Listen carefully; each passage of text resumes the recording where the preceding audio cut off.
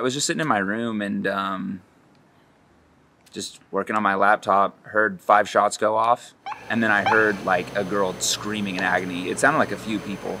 And then I heard some yelling, and then just a car skirt off. There's stuff that happens around this neighborhood. I'm not shocked by it, but it's pretty crazy that like somebody was shot.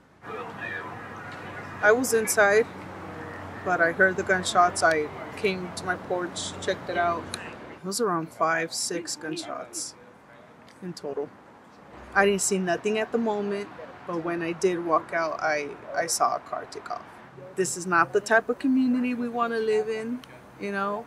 This is not the example we want to set for our kids. And, I mean, what can we really do about it? Just deal with it.